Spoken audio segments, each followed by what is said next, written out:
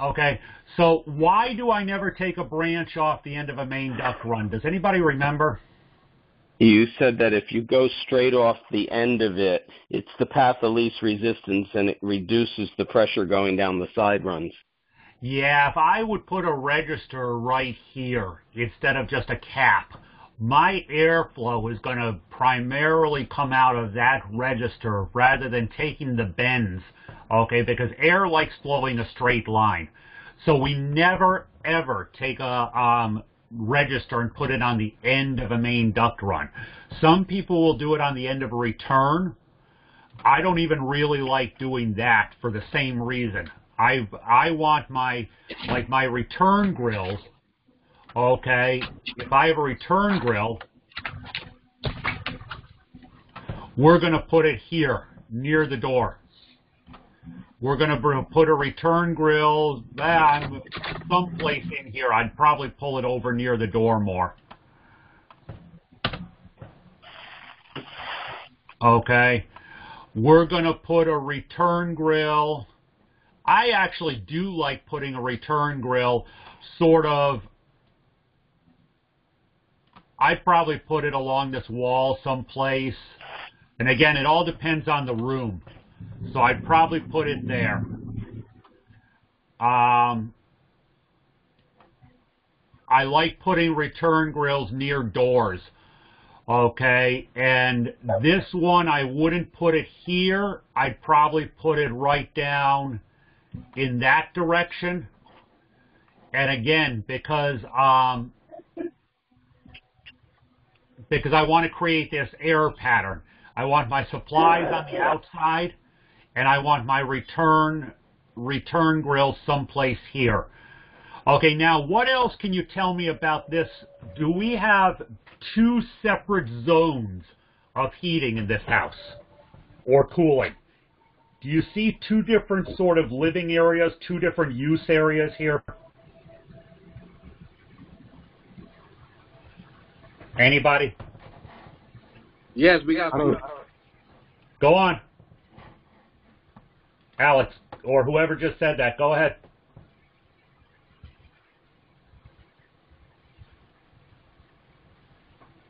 Do we see two different complete zones here? Yeah, we got the big space right there, and then next to the in the corner of the house right there. Okay, so are you saying if I drew a line to separate the two zones, where would I draw my line?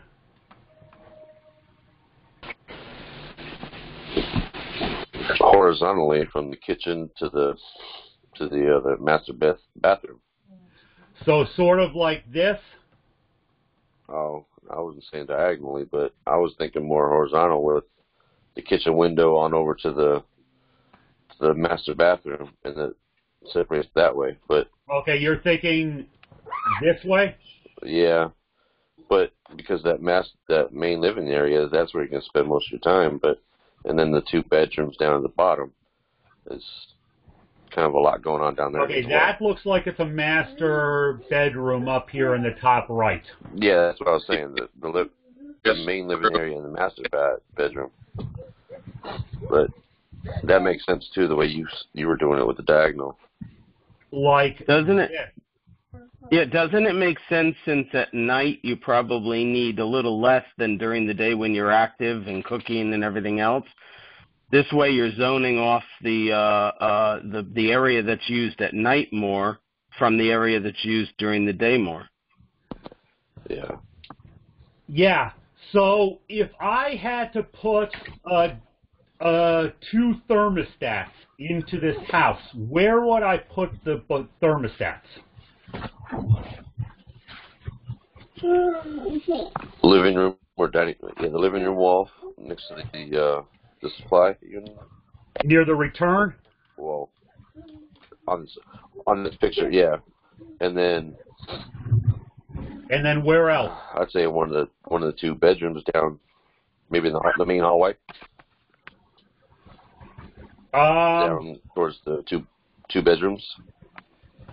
Maybe like you have two options here depending on how you want to look at this. Okay, I could put one down, and that's going to be very tough for you to see. That's what I was meaning right there. Yeah, in the hallway there. Okay. Or how about the foyer area? The other well, one. you mean right in here? Isn't this the front door that's right up the kitchen? The 3678. Yeah, this looks like it's the front door, but that's going to be sort of on this thermostat there. So I'm looking on how I need to control the zone that's on the right side of this house. Your best bet, if you're trying for even, your best bet's where you got it. If you're trying for maybe adult control, I would put it closer to the master bedroom if the back room was the master bedroom. See, this is an interesting dilemma because, you know, I don't know if you noticed, I didn't drop a return in this hallway here. Okay? I put all the returns in the room. So if I put a thermostat here, what I really need to do, okay, is I do need to drop a return, even if it's a small one. I need to drop a return in this hallway.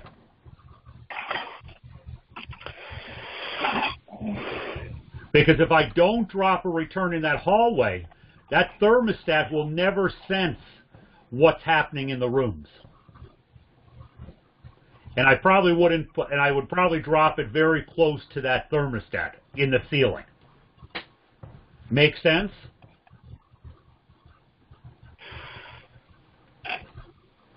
Okay, because if I don't drop a return in that hallway is a dead zone, basically.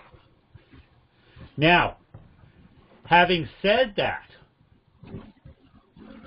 there's a big open airflow from the living room, where I have a thermostat right there, to this hallway.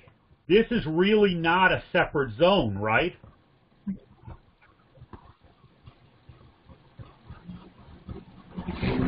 No. Look at the floor space. Where this thermostat is up here in the living room, to the left of that line, there's no doors separating that thermostat there, right? So what's going to happen to this? What space is this thermostat actually going to work off of?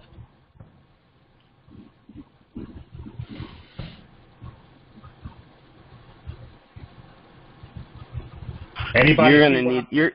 You're going to need to put one of the other thermostat for the right zone. You're going to need to put that other thermostat into one of the rooms. Is this just a 2-zone house? It might be. You may need to make it a 3-zone house. If I were going for comfort in this house, okay, I would be doing, I'd probably go over in this one. I would do 1, 2, and 3 because we really do have 3 zones. Because what's happening on this front corner, on the other side of all the bathrooms, closets, and everything else like that, might be quite a bit different than what's happening in the master suite, which is going to be quite a bit different than what's happening in the kitchen and living room area. Does that make sense to everybody, what I'm showing you? Yes and no. I was just curious, because when you originally talked about 2 thermostats, it made sense to add a damper into one of your supply trunks, if you will. But with 3 thermostats, then it gets a little more complicated, wouldn't it? Yeah, I mean, it's going to get more complicated, and in this case, what I would do is I'd be having a damper there,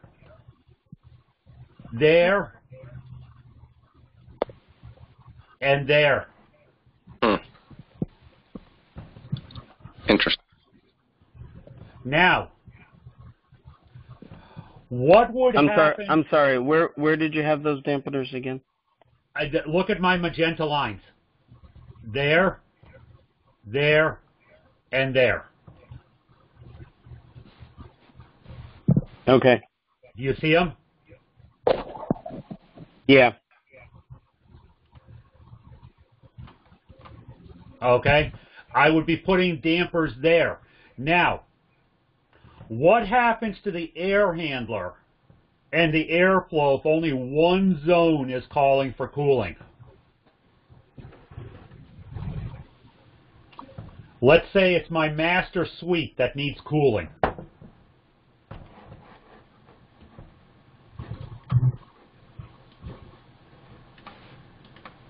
Okay, and let me just fix something here because my master suite is going to also have a supply register down there as well. Okay, my master suite needs cooling. What's going to happen? The dampeners on the others are going to close partially, so the air is going into the other. But if it closes totally, then you're going to have too much CFM going through that. Okay, you're going to have a very high static pressure in the, let's say, the master suite, which is this area over here. You're going to have extremely high static pressure in this duct run, right? In the duct run for the master suite, you're going to have extremely high static pressure. What's going to happen to these duct runs over here if these dampers are closed? If that damper's closed to my living room kitchen, if that damper's closed to my front, we obviously have no airflow, right? Correct. So my air handler is sized for 400 CFM of air roughly per ton. Okay, that's our goal, 400 CFM per ton. So if my air handler is only getting if we're only able to put about half a ton of cooling into my master, actually, let's even say it's a 3-ton system and I can only put 1 ton of cooling into my master suite area because that looks about right. So let's just write on here, we'll say it's a 3-ton. Okay. And I can only put 1 ton of cooling out. That's 400 CFM out of 1200 CFM. Where does the rest of it go? That's a good question. Does it matter? Can I just push 1 ton of air through there, 400 CFM? No, doesn't that become an issue? Yeah, for those of you who've had, you've all had refrigeration and we've talked about airflow across coils. Some of you guys have had air conditioning. We've talked about airflow across coils. What's going to happen to that coil if I'm not moving enough air? It's going to freeze up. It's going to freeze up. Yep, it's going to totally freeze up. Okay, so what we do in this situation, there's a solution for this. Okay, we build what's called a bypass. Okay, we build what's called a bypass. And this bypass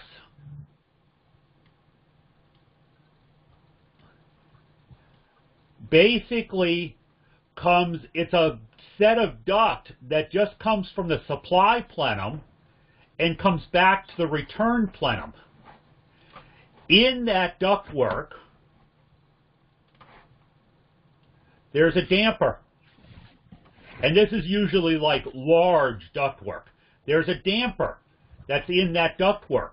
It's called a static pressure bypass damper. Okay, static pressure. So as the static pressure of the duct increases,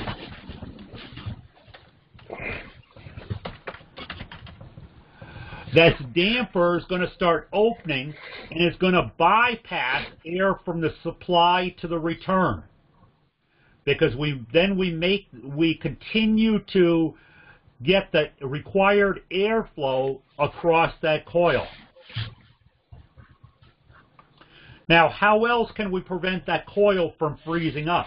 Because sooner or later that coil is going to freeze up. What can we do?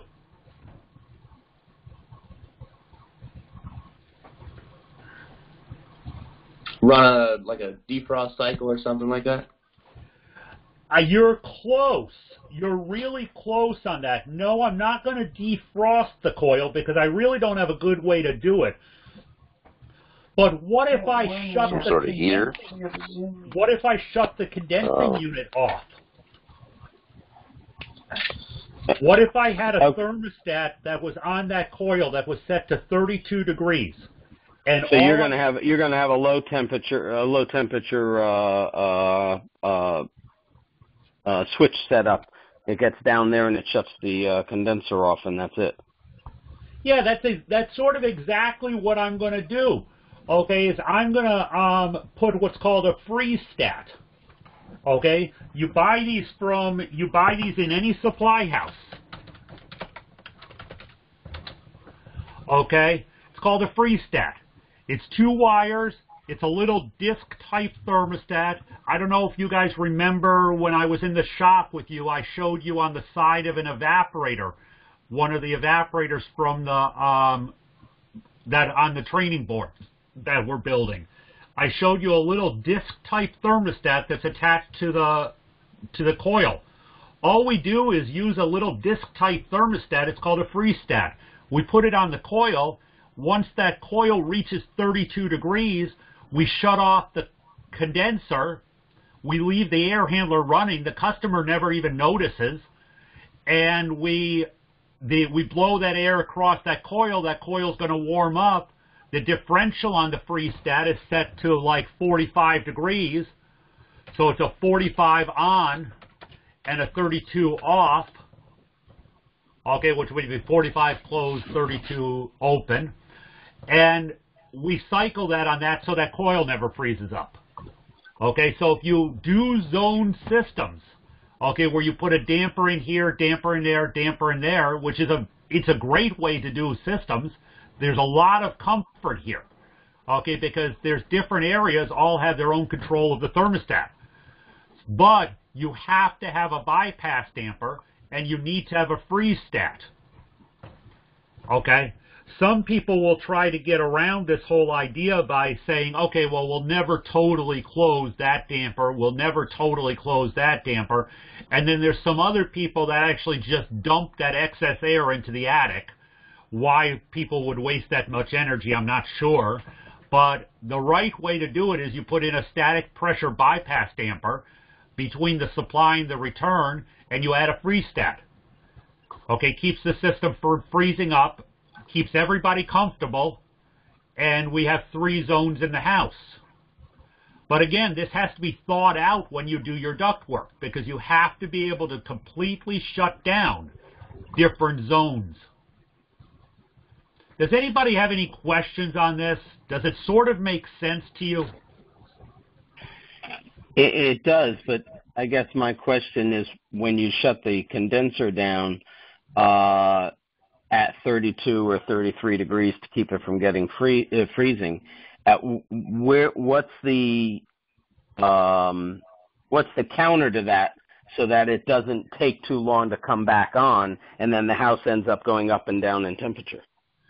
Because as you're blowing air across that indoor coil, it's going to warm up very fast to 45. This isn't a timed on, timed off. This is we're just shutting the condenser down.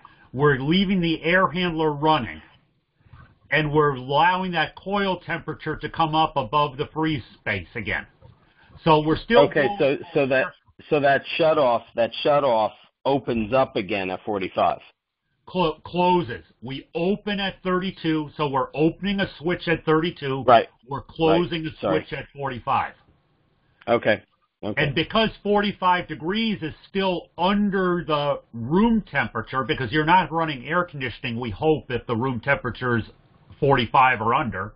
Okay, so that room temperature is still getting cooled by that 45-degree coil. We've just gotten it out of the possibility of freezing.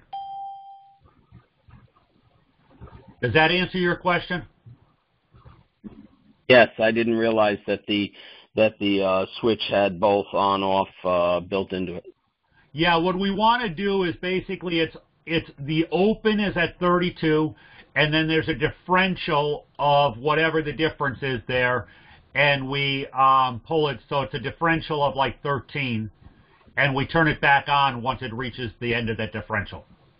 Just like a pressure switch, just like just about any other thermostat.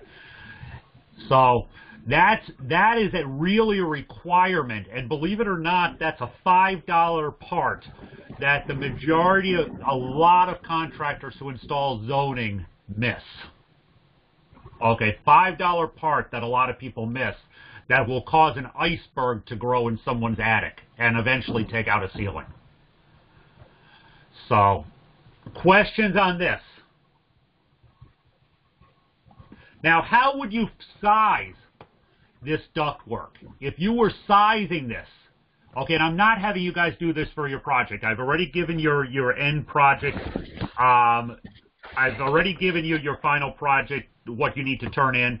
But let's just say you need to size this. How would you size this ductwork up? Wouldn't we go through the exercise we've already gone through, find out what the CFM requirement for the room is, and then use that chart to find out, based on the static friction, what we can use without going over the static friction that we want as a limit? You mean this chart? Yes, but then there was also a chart you gave us that actually said if you're using this duct at this static, this, then, Yeah, you're talking the rectangular one, right? Yeah, yes. Yeah, I mean, either way, just so you know, and I'm not sure if I said it on a recording or if I said it separately to this group, whenever you can possibly do so, you can run, if you have the space to run round duct versus rectangular, use round. Okay? If you can run round duct versus rectangular, use round. Does anybody know why? Other than it being easier to work with? Less airflow. Yeah, there's an airflow reason. Does anybody remember why? Less airflow resistance. And we went over that with the less resistance because of the corners in the rectangular pipe or ducting. Less charge, right? Yeah. That's exactly right. Anytime we have corners in ductwork, we create air patterns. So if you can run ductwork without corners, you're in much better shape. Okay. Now, so if you're in an attic, okay, and if you have the space to run round ductwork, stick with round ductwork. Also, I hate to say it, it's easier to install than just about any other ductwork. Okay, if you are in a situation where, if we go back to our house here, coming off of the plenum, okay, the plenum, you have a return plenum and you have a supply plenum that's sort of right next to the unit. Okay, coming off these plenums, you might not be able to make your plenum round. But then as soon as you get to the main ductwork, you can probably make that area round. Okay, and again, it's much easier and it's much more efficient to run the round ductwork. Okay, square ductwork also has to be manufactured in a sheet metal shop. Or if you're down south, you build it out of ductboard, which is nasty stuff as well. But round ductwork is a cut, snap together in the field. Not to mention it doesn't have corners. So anytime you can use round ductwork, try to use round ductwork. Of course, if you need to, like if this room is calling for 800 CFM, okay, let's just say this area here is 800 CFM. Okay, if we go back over to our ductwork sizing, okay, and I'm looking for 800 CFM, okay, we may be on this line here. I really don't want to be over 0.5 static pressure if I can avoid it, but I want to move as much air as I can possibly move. Okay, so yeah, I'm going to be... you're into 15 inches. Or 14 inches at... I mean, I could do 14 inches, okay, but again, that's going to be, might be a little bit noisy. Yeah, you're right, I'm looking about 15-inch round. Now, again, depending on what your attic looks like, you could put 15-inch round here. And you're only going to have 15-inch round prior to the first takeoff. Okay, because if I'm moving 800 CFM, splitting it among 4 takeoffs, I am losing 200 CFM at every takeoff. Everybody see that? If I have 4 takeoffs in this space that's calling for 800 CFM, I'm losing 200 CFM at every branch. Okay. With that said, if you have the room, and if money's not the issue and stuff like that, does it matter if you run the 800 the full length of the main? Yeah, it does. It actually does. Okay, because let's say, I'm going to put some numbers in here, and I'm going to increase the magnification of this just a little bit. We'll lose part of the house, but that's okay. Okay, so we're using the ductwork step down as part of the control for the CFM. Yeah, and we want to do that. So let's say I have 800 CFM here, okay, in my main line, coming out to this left side. Okay, I have 4 branches that I'm going to get 200 CFM, and I'm going to have to move that one a little. And so I have 200 CFM there. I am going to put 200 CFM here. Well, okay. I'm going to put 200 CFM not there. And I'm going to put 200 CFM over here. So my main trunk this direction is at the point of the damper is sized for 800 CFM. When I get over to this area, I have to, my main damper is now 600 CFM. When I get to this area, my main duct is now only 400 CFM. Okay, and I would probably put a T in here just to keep things easier. Okay, where I have 200 CFM in each direction. So what I'm worried about is if I keep everything down here totally as 800 CFM, my furthest ducts are not going to have what we call the velocity and the throw, how fast it's coming out of the end of the ductwork, okay? So I'm not maintaining my static pressures as I move through that ductwork. So if I drop the ductwork size, and again, this isn't a perfect install, okay? This is a situation where, remember, I keep saying money's not an object and skill of installers is not an object, okay?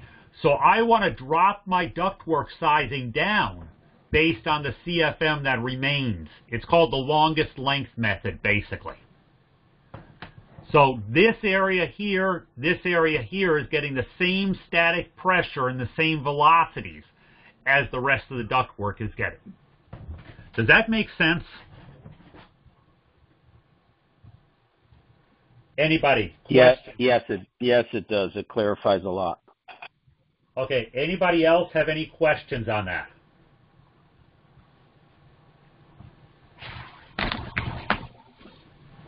Okay, so when you look at your rooms, okay, and again, if you were taking your project to the ductwork sizing, which we are not, because that will be handled, again, that's handled in the trade skills course, but we've talked about ductwork sizing, so if you were taking your rooms on your spreadsheet, see if I can find my copy of the spreadsheet real quick.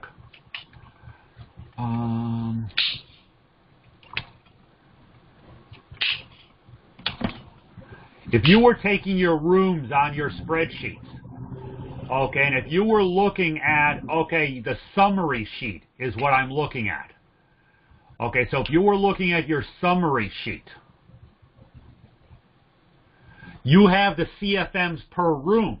So as you get further and further away from your main air handler, okay, you need to think about what sizing your ductwork would be. That would be the next step of your project if you were doing this in real life. Now, is there a right way to do it and a wrong way to do it? Is there one answer for this? There's a better way to do it if you size the duct properly.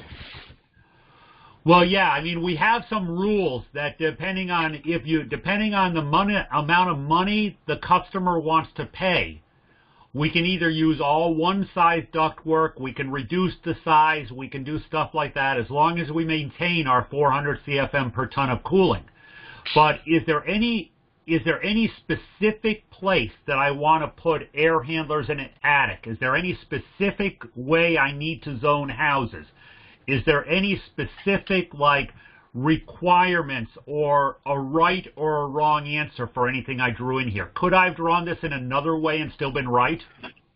No, it's not locked in. You just have to follow proper procedures so when you put it together, it works properly.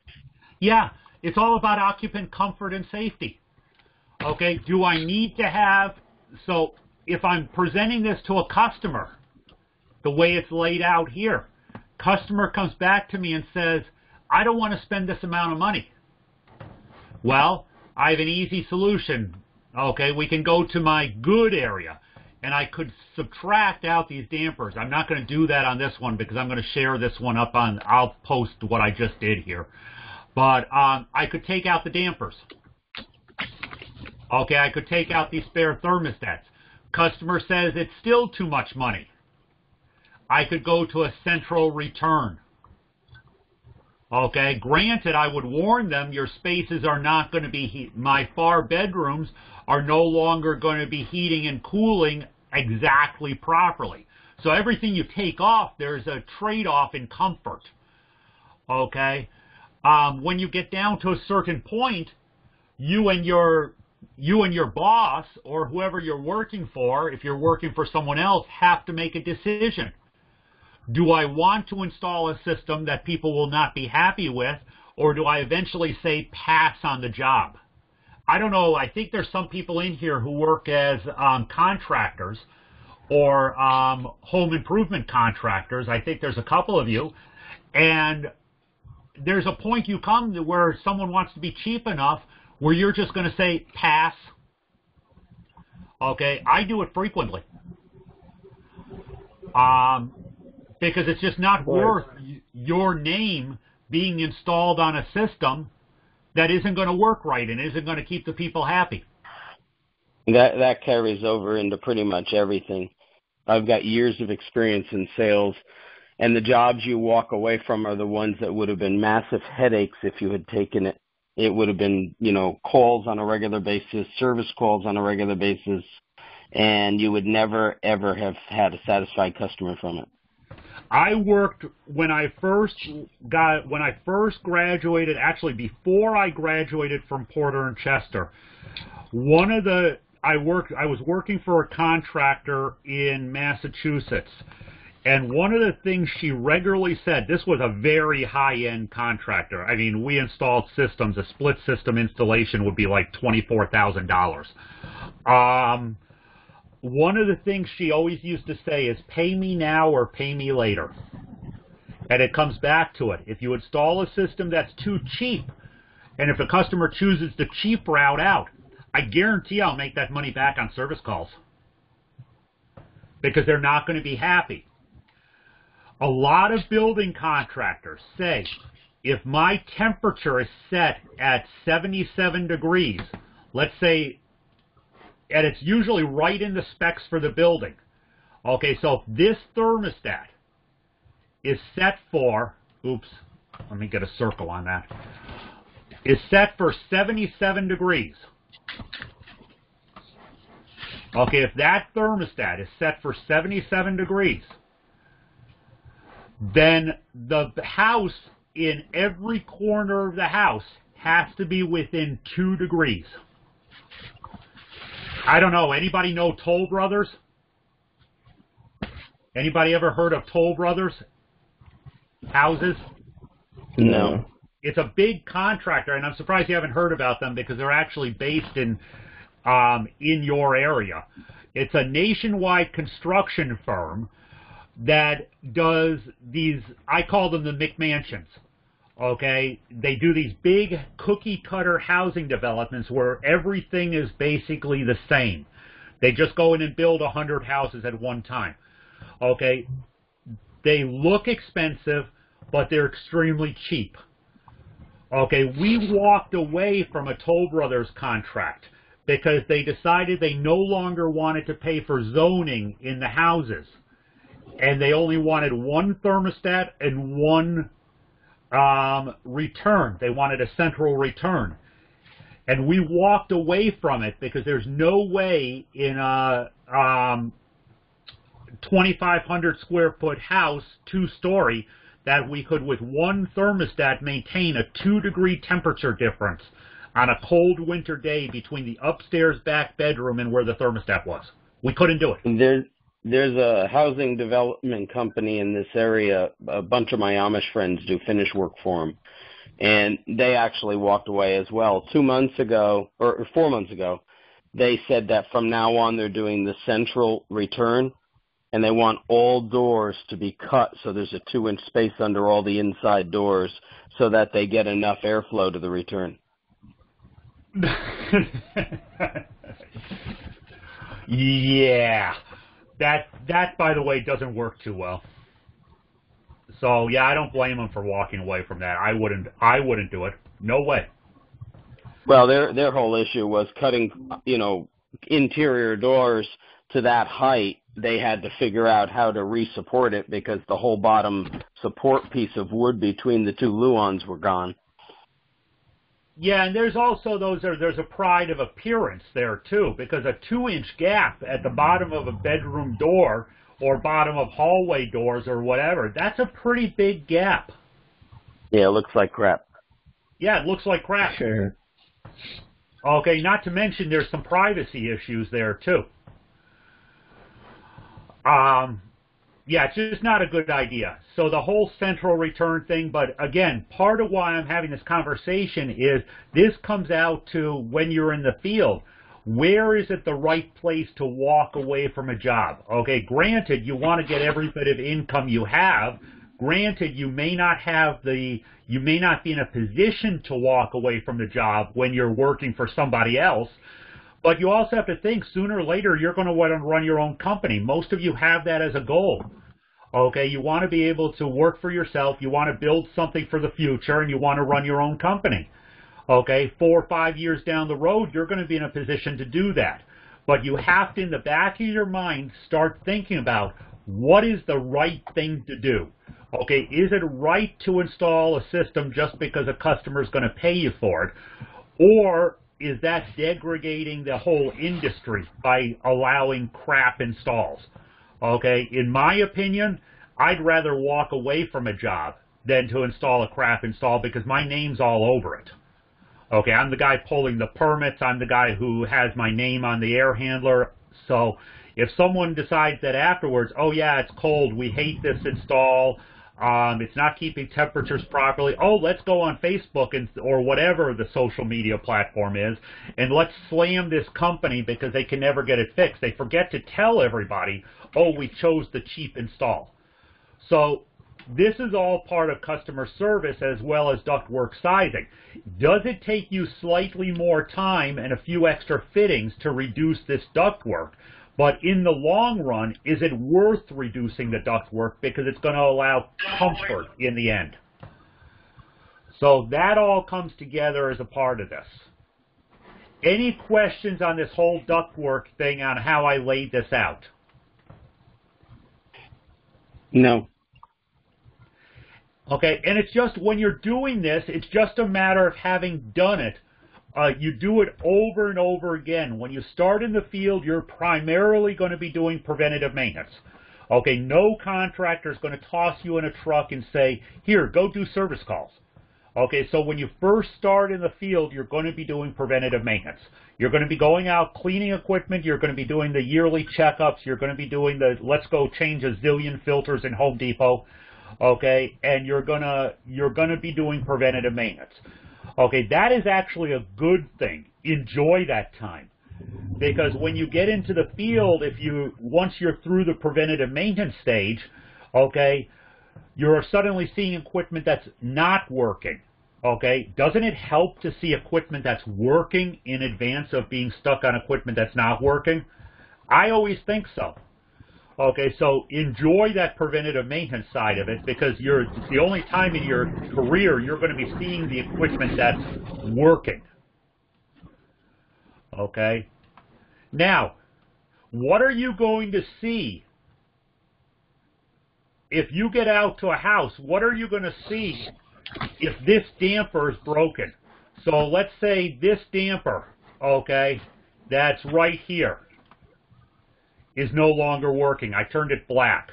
What are you going to see? What's going to be the symptoms you see? Maybe some condensation. If this damper is stuck... Oh, hold on. Which position it's in? If that's broken, it's stuck open then. That's the safety default, right? No, believe it or not, yeah, it's going to be power closed, spring open is what most okay. Power closed, so spring. Okay, so if it's broken and it's open, then what you're going to get is you're going to get more what do you call it? You're going to get a lower temperature when in cooling in the rooms further off of that leg than you originally wanted. Basically, regardless of what thermostat is calling, I'm going to be getting airflow down this direction. Okay, now, who said condensation? Because that is not you will see a little bit of condensation. I did. Okay, you're going to see condensation on this damper a little bit, and it's not going to be a lot. Okay, because there's going to be somewhat, it never breaks just in the plain open position. It's always broken a little bit. Usually what happens is one of these vanes in these dampers, one of the damper vanes, breaks, and it's sort of stuck in an open-closed situation. So you may see some condensation, and it's going to be noisy. But the dead giveaway is these rooms down here are going to be cold or hot, depending on whatever the season is. Yeah, but why would you have condensation build up if your static bypass is working properly? Isn't that still monitoring the overall? When this is open, it may not have enough pressure to pop that. Okay. Okay? If this is open down this direction, and again, remember I said you may see condensation depending on the situation. But if this is open or partially open, that static pressure might not have enough pressure to open it anymore. Okay, but where I'm talking about where you might see condensation is right here. Because of the interference with the airflow, there's going to be a lot of turbulence in there. And noise is a big factor here. Now, in heating mode, would you see condensation? No, just cooling mode. Because there's going to be a slight restriction here. Okay, but here's the thing. The real thing that you're looking for is the real issue you're looking for that bad temperature control here. If my static pressure is broken and if it's stuck in the closed position, what am I going to be seeing?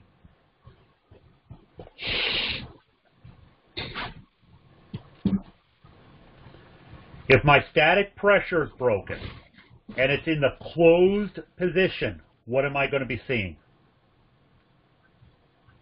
You're going to get a frozen coil, aren't you? I have a freeze stat on it. Okay, so you're going to get a lot. You're going to get a lot of pressure if you're only running one thermostat. It's going to be a lot of CFM and a lot of noise. very, very noisy. And the room will be super cold or hot. What was that? I didn't hear that. Repeat that, please. The room could be super cold, super hot, depending on what. Yeah, depending on that, but more the noise. But I was looking for what's going to be going on with my outdoor unit. What's happening with that outdoor unit? What's one of the symptoms?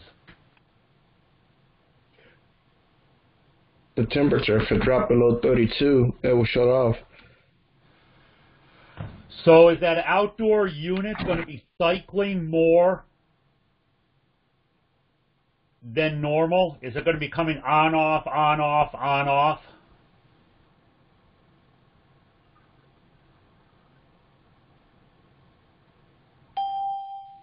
Anybody? It'll be short cycling and it won't remove the humidity. It's going to be short cycling, and I'm going to have a humidity control problem. Now, I am not 100% sure if this, I know we didn't talk about this, but most units have a time delay in it to prevent compressors from burning out because of constant on and off. We want to let the refrigerant pressures equalize. And those of you going into air conditioning next term, this is something we do discuss in the air conditioning electrical. For those, I know I have some people on the night class on this call. For those of you in air conditioning right now, I am pretty sure time delay relays were discussed, okay? We normally have a 5 to 10 minute anti-cycle control in the condensers or in the thermostat.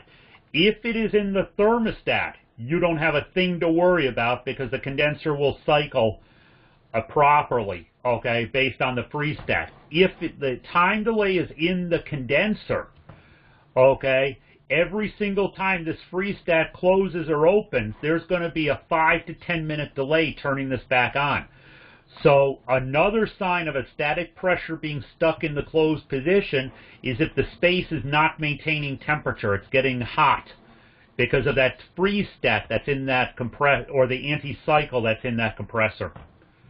Okay, so again, comfort, noise, and just things not working right, okay? That's what you're going to get the call on, is the noise or the comfort of that call. What if it's stuck open? What if this static pressure stuck open? What's going to be your service call? What is the customer going to see?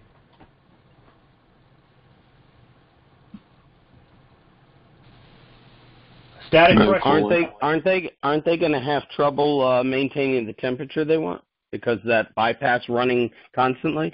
Yes. Temperature issues. They're going to call in and say, you know what, my living room is never maintaining temperature. It's getting hot. My bedroom or the whole house is getting warm. It's going to be a temperature control issue. They're just going to feel warm, and it's not going to be efficient. Okay, because in zone systems, there's really only 3 things that can go wrong. My dampers fail, my static pressure fails, or my zone panel fails, because the zones are wired to a control panel. Those are the 3 things that can really go wrong in a zone system. So again, dampers are used in ductwork to create the zones. You have to lay out zones properly. You have to think about zoning when you put in the system. Even if you put in a system that's on one thermostat that's in a house like this, it may pay to lay your ductwork out as though you were going to zone it eventually. The reason for that is very, very simple. If the customer chose not to do the multiple thermostats in the zones initially, okay, you may want to be able to go back afterwards when they start complaining and say, yeah, we can install those zone dampers and it will fix the entire problem. So it might be worth doing it as a, hey, I know I'm going to eventually do this. Let's set it up so I can do it properly when it's come to do, when it comes time that the customer wants it. When you set up a system for a house, and we go through that spreadsheet, and it gives us all the information, the heat loss, heat gain, CFM, and all that stuff. If you put in, lots of zones, lots of these complicated adders so that you can, really zero in on temperature in specific parts of the house, does it ever add enough load where you have to go maybe a half ton bigger for everything to work efficiently? You won't have to increase system size, okay, because you're still sizing it on the building, okay? I might have to play with blower speeds. Okay, you've already run into a situation where you need a slightly more CFM than tonnage. Okay, so you might have to play with blower speeds because, remember, everything I put in airflow, like this damper, this T, this damper, everything that I put in airflow creates resistance. We talked about that when I was talking about static pressures, okay? Everything that I put in a ductwork creates resistance.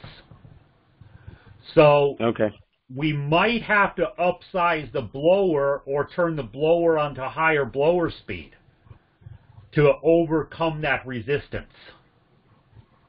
But you won't have to change the tonnage of the equipment. A matter of fact, a lot of contractors, if you have a zone system, and I do not recommend this, but a lot of contractors will drop the tonnage of the equipment by a quarter ton. Or sometimes I know one guy that drops it 25% for a zone system. And again, I don't like that idea, but some people do that. Because they say... What was that, Dave? Are they going to justify it by saying that you're not going to have the whole thing demanding all the time at the same time? Yeah, that's how they justify it. And again, I don't buy into that. I don't like that idea. I would rather install it properly and make sure I have the static pressure bypass, make sure I have the freeze stat. And the other thing that you do on zone now is available. It wasn't available when I came back, when I started in the field, the ECM motors. Okay? The ECM motors will ramp up and down based on static pressure. So if I install a 3-ton air handler with an ECM motor, okay, it will actually change the motor speed based on the air handler. So that is something important to remember as well. It will actually ramp up and down based on pressure and resistance in the ductwork. So it actually fixes a whole bunch of sins with ductwork. But we didn't have that way back when. That's relatively new. Okay, any questions anybody has on anything that I went over today so far? I don't. One question about return locations. Okay. I've got I wanted to make sure I had enough on this design because I actually added, after our conversation a little earlier, I added a couple of more supplies, one in the laundry room and one in the bathroom. And because I did that, I also, because of the wide open space of the dining room, living room, and kitchen, I put an extra one in an extra supply in the kitchen. I do a lot of cooking, and it does get warm in there. With the returns, near stairs, is there an issue with a return near stairs or no? A couple questions. Does the stairway have a door like the one that I'm showing here, or is it wide open? No, it's open. It's wide open. Okay, stairs going up or down? Up. Okay. The down ones underneath on the other side have a door. Okay. So the stairs to the second floor, is there another would there be, if you were doing this in real life, would you put another return at the top of those stairs? I would because remember we discussed I would have an air conditioning unit downstairs Yep. and I would have in the basement for the first floor, and I would have a heat pump in the attic for the second floor. So the return on the at the top of the stairs would be for the other unit, or in that hallway would be for the other unit. Honestly, I would not put a return at the bottom of those stairs. I pick another. If you feel you need an extra return because of the wide open space, I would find another place to do it. I might pull it around. Depending on how much space you have between walls and stuff like that, I might come around the corner. I can do that. Okay. And my reason for that is that return at the top of the stairs is going to handle the hot air rising.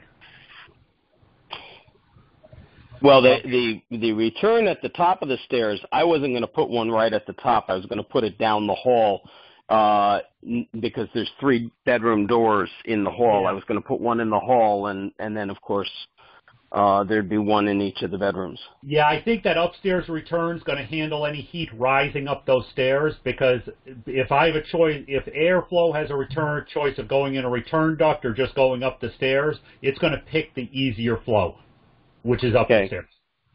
Now, putting a return near the stairs on, like, mounted in the floor, like off to the side here, floor-mounted return or something, believe it or not, or even off to the side there where I have it near the thermostat, believe it or not, that's not a bad idea, because any cold air falling down the stairs and hitting that floor is going to eventually flow into that return. Everything on my first floor was going to be floor register. Yeah. So and if you everything on the second floor was going to be ceiling register. So if you put it off to the side, you see it's not right in front of the stairs, and by the way, I would never put a floor return right in front of the stairs. Put it off to the side, that direction, put it off to the side, that direction. Basically, it will pick up any cold air that's flowing down those stairs. Okay. Here, this is a situation where this is an attic right here where I put the ductwork. So I'm going to put it over someplace here where it's over a thermostat. Okay, by the way, where would you never put a thermostat? In the oven? Location I never want to put a thermostat.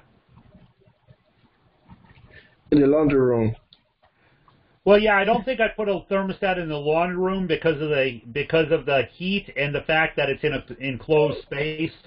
Would I ever want to put a thermostat here? Right next to the front door? No. Would I ever want to put a thermostat here? You don't ever put them on exterior walls. Well, I don't ever want to put them any place where it's going to get an artificial source of heat or cold. Now, I've seen a lot of thermostats installed in front hallways. It's not the best idea in the world. Okay, because every time that front door opens, you're changing the thermostats. Okay? What about a thermostat here? What would be wrong with that idea? It's right where you've got a supply. Well, not only that, it's on an outside wall. Yep. It's going to pick up the heat and cool from that wall.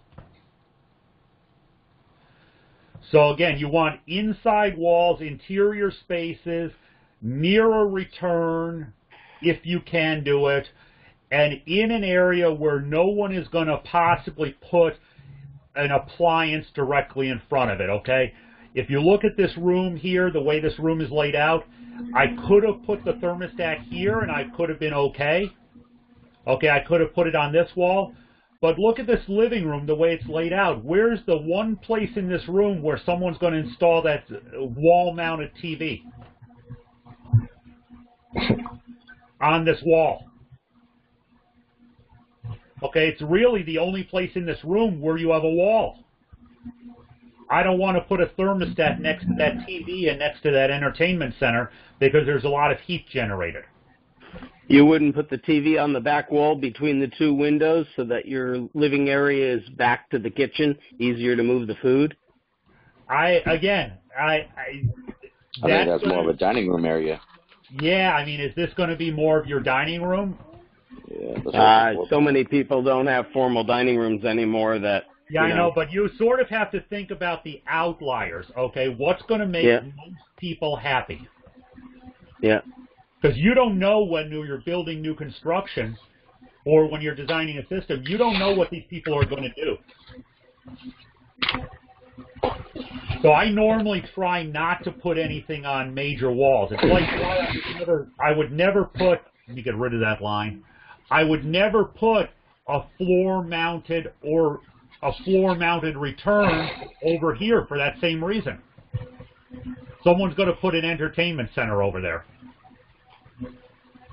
Here, if someone puts a coffee table that's over a floor-mounted return, it still has room for air. Okay, it's less of the evil. Am I ever going to put a floor-mounted return at the bottom of a stairwell? No, because everyone coming down those stairs is going to stomp on it. Okay, and I'm not sure how many Legos you want to have to go pick out of that return every time somebody drops a box of Legos someplace. Believe me, it happens. Unfortunately, everything to some degree, you kind of can't win where you put it. I guess you're just looking for the lesser of evils. I'm looking for the least of all the evils. Yeah, I've got a friend of mine that got a call back twice to somebody's house who they had a person who lost their house moved in with them and was renting one of the rooms or was staying in one of the rooms. And nothing they could do could get the heat up in the room. So she was freezing in the winter. The rest of the house was fine. They got electric baseboard. And when he finally walked in and started looking around the room, he realized she took a little college-style refrigerator, put it on a stand against the wall just inside the door, and the heat from the back of the refrigerator was 10 inches below the thermostat in the room. When they changed it over from the old Mercury-style thermostat to a digital, it was reading 90 degrees coming off the back of that. So they were turning it up to 90 degrees, and the heat wasn't coming on. Yeah, I mean, you see such strange things. And sometimes when we talk about troubleshooting, one of the things that I tell people is, where do you start troubleshooting? When you get out to a house, where's the first place you go for troubleshooting?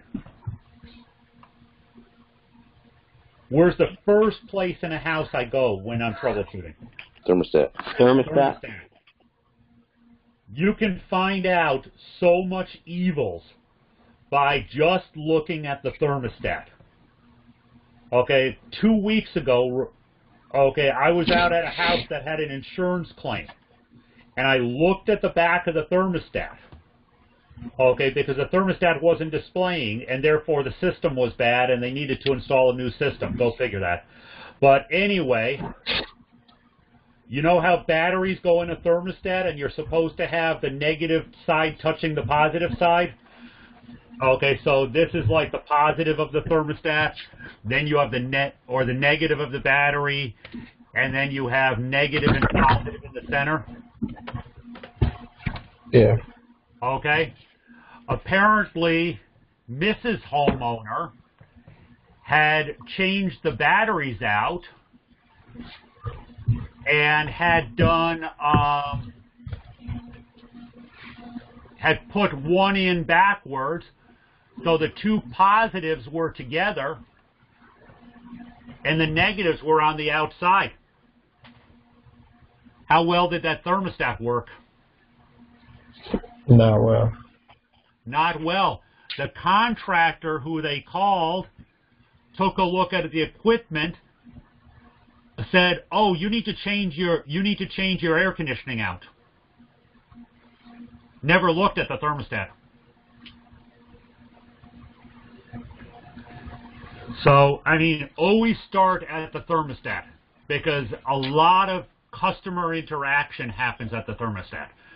Okay, I really wanted to go over the ductwork a little bit today and show how it fits into the space. That was sort of the purpose of our get-together this morning, was to see how the ductwork fits into the space. Again, this is not part of your final project, but I know some of you did want to sort of take a look at this in your own houses, and I wanted to spend a little bit of time on that. Anyone have any questions?